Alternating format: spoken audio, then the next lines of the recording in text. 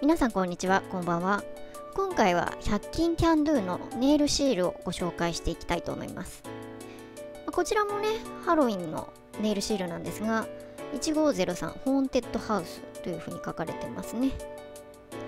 で、裏を見ますと、通常通り使い方なんかが書かれておりまして、その下に、製造元株式会社ラッキートレンディさん、発売元が株式会社クーザさんというふうになってますね。こちらはタフィーネイルのメーカーと同じなんですかね。なんかそんなような記憶がありますけれども。で、こちらもハロウィンネイルシリーズなんですけれども、パンプキンのタイプですね。こちら1504パンプキン。で、裏を見ますと、当然ね、シリーズ同じなんで、書いてあることは一緒みたいですね。メーカーさんも同じですしね。で、前回ね、ご紹介した通り、ネイルシールハマっちゃったんでね、今回またネイルシール買っちゃったんですけれども、ハッピーハロウィンとこちらは書かれておりまして、何種類かありましたけれども、こちらのグレーのタイプを今回購入させていただきました。で、裏は使用方法とか書かれていて、中ほどに HW ネイルシール B15 というふうに書かれておりまして、で、実際の品番は C1583 というふうになってますね。で、発売元キャンドゥさんなので、キャンドゥさんオリジナルになるんですかね、このネイルシールが。で、最後にご紹介するのがこちらになりますね。こちらはハッピーハロウィンネイルシールというふうに書かれてますけれども、キラキララメ入りですね。実際にはラメの感じが出てるんですけれどもね、この動画だとちょっと分かりづらいですよね。申し訳ないです。で、裏を見ていきますと、シールを組み合わせてオリジナルのネイルアートが完成というふうに書かれておりまして、その下にイラストがついてますね、サンプルの。で、ずーっと下見ていきますと、おなじみのアミファさんが出てきますね。アミファさん強いですね。可愛いの見ると大体アミファさん出てきますからね、100均では。で、こんな感じでね、本当にハロウィンの雰囲気ですね。で、今回はですね、こちらの最初の2タイプだけを実際貼ります。で、こちらはベースに使ったのはこちらの AT 濃密グラマラスネイルエナメル08というタイプですね。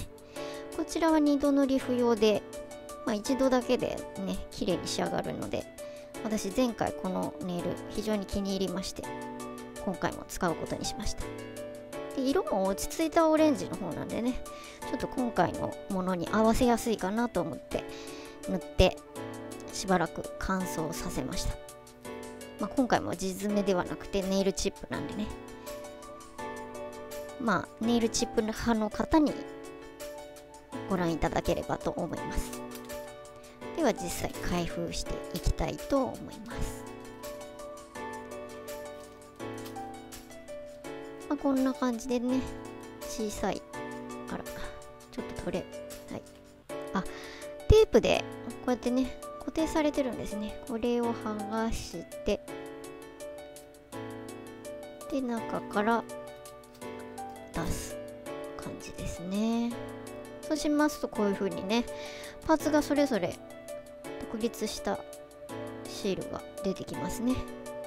1枚ベッて貼る感じじゃなくて、これは一個一個こうやってピンセットで台紙から剥がしてつける感じですね。配置に悩みますけれどもね。で、こちらは本当に1回つけたら修正するの難しいんで、もう一発決めで頑張らないといけないですね。なので1決めは慎重に。こんな感じですね。で、ここからは当然倍速でね、いろいろ悩んだりしてましたけど、もういいやっていうことで、だんだんいい加減になりましたね、途中から。私のチャンネル登録していただいている方は大雑把なのが分かってると思うので、こんな感じになっちゃうんですけどね。で、今回は全部貼りました。全部貼ったので結構賑やかになっちゃいましたけどもね。で、余った部分をこうやってファイルでね削っていく感じですね。貼り終えた後。まあね、端の部分はなんかこうかかった方がいいですよね、縁にやっぱり。でもこんな感じで10本全部貼り終えるとこんな感じですね。なかなかいいんじゃないですかね。初めて貼った割にはどうですかね。まあセンス的なところは問わないでください途中から適当に貼っちゃったんで修正できなかったりいろいろしたんで、こんな感じですね。アップにすると全体オレンジにしちゃったんですけれどもね、これやった後に思ったんですけれども、ちょっとベースを黒とかいろんな色に変えてもよかったかなと思いましたね。なんかオレンジしてむしろハロウィンらしさが遠のいちゃったかなっていう感じですねちょっとこれは反省しました。ちょっといろいろ試行錯誤これからしたいと思います、ハロウィンに向けて。で全体見ていくとこんな感じですね。もう全部貼ったんで賑やかすぎるぐらいになっちゃいましたね。まあ、実際はねもっと他のシールとかも合わせた方がいいかもしれませんね。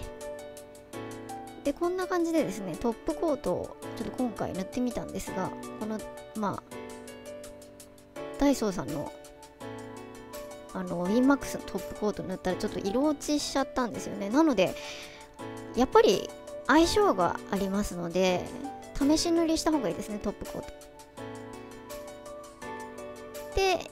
2つ目にご紹介したパンプキンのタイプも一応貼りました。で今度はベースをですね黒、こちらの黒ですね、 TM マニキュア B TMM1412 のブラックのタイプですね。クレヨンタッチミーのものですけれども、こちらと、先ほどのオレンジですね、こちらを、ランダムに塗ってみました。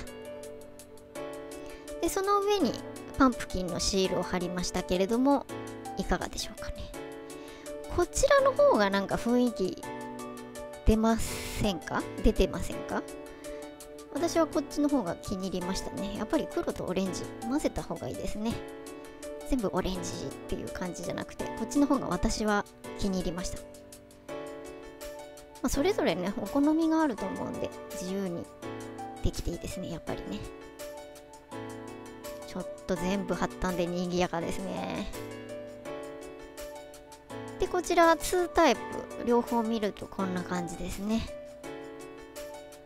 でホーンテッドハウスは、上の上段の方ですね。ナットが言っちゃった。パンプキンの方が下段のこちらになりますね。